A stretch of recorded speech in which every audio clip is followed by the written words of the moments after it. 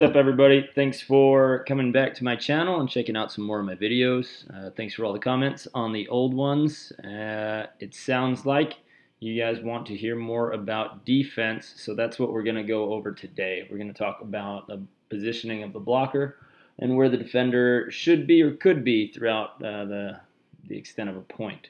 So I want to remind you to subscribe, like, share, and keep commenting so that I can keep bringing you guys some videos and information that you like. And as always, go ahead and follow along on volleycamphermosa.com. Let's get started.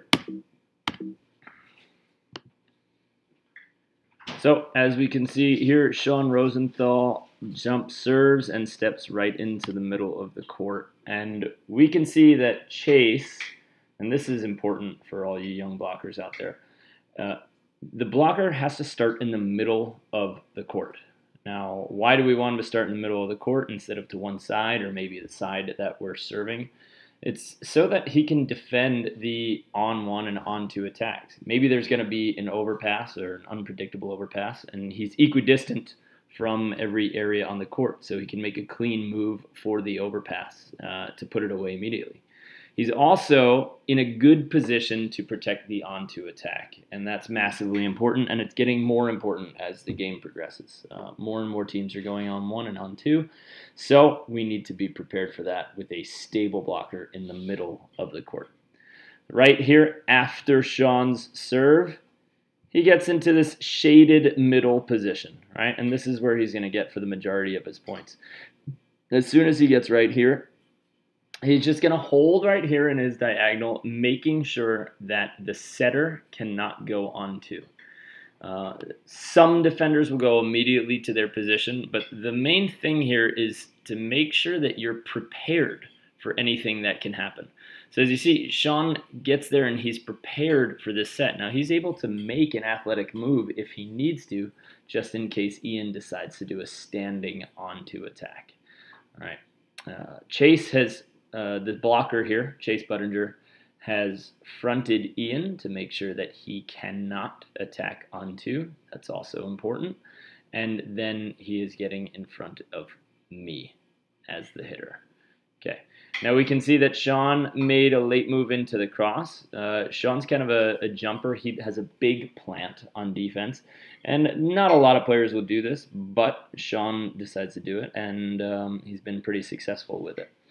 So Chase here is blocking line, and his job is to get his chest in the middle of my attack arm. He doesn't quite do that. Maybe in this instance, I don't know what was going through his head, but maybe he was trying to bait me into hitting a line shot. So fortunately, I get it over him, and we get a little high line kill. Again, we're going to talk more about defense today and where we should be standing. We can see that Ian, my blocker here, is standing in the middle of the court. Again, always protecting on two, and my job is to get in, okay? Now, I didn't get very center, but I don't think Sean is a major attack here, right? He's not facing the net. He's not able to jump. He's forced into a bump set. Still, though, I want to be prepared and actively prepared before the set contact. That way, I don't lose any points on just being lazy, on not being prepared for an on-two attack. Okay?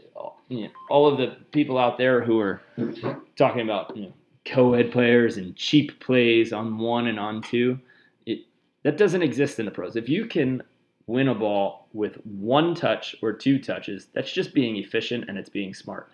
And if you're a team that's getting beat by one or two touches, then you need to make sure that you don't get beat anymore. So, again, we're going to look at the blocker now. So, Ian's protected the on-two. He's safe in the middle. He is positioning himself where he thinks Chase wants to end up. A lot of blockers would have immediately gone all the way out here to where Chase is standing. But we know that Chase likes to come in at an angle. So Ian gets a good idea of where Chase wants to end up hitting, and he stays inside there. Most left sides come in and attack at an angle, so this is where Ian positions himself.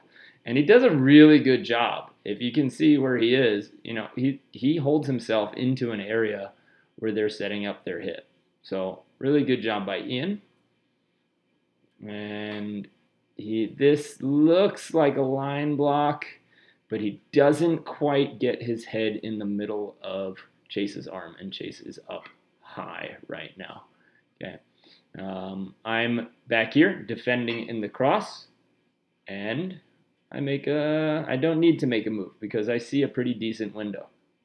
Chase does a good job of going up high. Oh, I got one. Oh, poor Ian. Okay, so I got stable early, and this allowed me to make a play on the high line. And if you notice, this is a pretty good high line, but my defensive footwork is crossover, dive. All right, and I've covered all but maybe 3 to 4 feet of the court in one step and a dive, and I was able to get a touch on that.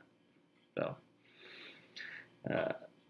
we're going to keep talking here just for a little bit, and I would just want everybody to be comfortable on where the blocker is going to stand for these plays, and that replay is not going to help us. So Chase serves. Again, Sean is prepared here in the middle of the court, making sure, look at this. See, he's focused. This is a focused defender. Rosenthal is here, making sure that I can't go on two, I can't sit over, I can't stand and hit lefty. And Chase is running towards the middle of the court. Okay, this is important. This little crossover step here shows that Chase wasn't going directly at the hitter. Chase was centralizing himself, making sure, or centering? Yeah, you can leave it in the comments. He's making sure that I can't attack on two, just the way that we made sure that he couldn't. Then he positions himself where we want to go. Okay, gets his body right there. Head is pretty much on the shoulder, and it looks like they're running a 4 block, doesn't it? So we got a diving cross block. Sean leaves kind of late to go to that line. Or sorry, kind of late is actually pretty accurate. I think he moved a little bit too early here because Ian should be able to still see him out of his peripheral moving this early. So I think Sean wanted to wait just a little bit longer because Ian was able to see him and we get a nice overkill. Okay. Ian's turn to serve, and let's see if he approaches the middle of the court after the serve. Doesn't matter because we miss. Okay. Blocker stands in the middle of the court.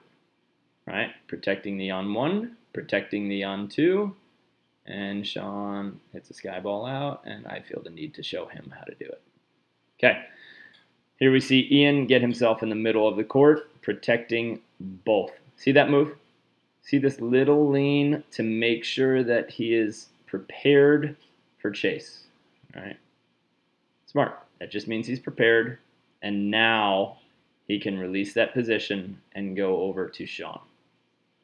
All right, this is Ian's version of a 3 here. He takes this small jab step into the cross to try to make Sean feel like the blocker is in his cross. All right, and then he jab steps out to the line, a little shift step, hoping to get Sean to hit into his block. Sean just goes bang cross and gets it there for a kill. Okay. You can kind of see the timing that we matched up on, me and Ian here. I've come from the center where I was protecting the on 2. Then I can get into my defensive position. I wanted to make Sean believe that I was leaving. That's a pretty bad juke. I don't think he's believing anybody there. But I try to get back into my position and hold. And Sean gets a kill on us. Now, jukes aren't for every play, and they shouldn't be for the majority of your volleyball plays, but they will be necessary if somebody's going to be getting a kill every single point. Just make sure that you get stable early. That is the number one thing that I can tell defenders is get stable early and challenge the hitter's best shot to your best footwork, your best balanced footwork. And after they get 3, 4, maybe 5 kills in a row comfortably from one position, then you can start throwing in some play fakes and some jukes. Of course, that is unless you have a good scouting report on them. So be balanced first and then play with stuff later. All right. Next serve coming from Ian. Okay, we have a 4 and a 1. Hopefully we can bait Chase into hitting a cross ball or an overline. All right, not loving Ian's path here. He almost centralizes himself, and we need to be a little bit more cautious on protecting that on 2, because he wouldn't have been anywhere near the ball if that got to Sean's right hand. So now he shifts. He finds where Chase wants to go. I'm holding middle as the defender. Now we can reposition, but remember we have a 4 block. So Ian leaves himself sort of on the line here. I'm holding stable, stable, stable.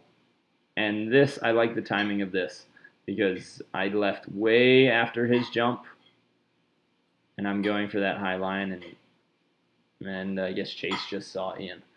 Right? Not every defensive play is going to work, but over time, every time you run a play, you should be paying attention to what the hitter did and why. All right, Chase does a good job of putting this ball away, but still, I really like my timing here because I don't think Chase can see me on takeoff. Maybe he just felt Ian take a big dive into the cross, and that's why he was able to hammer.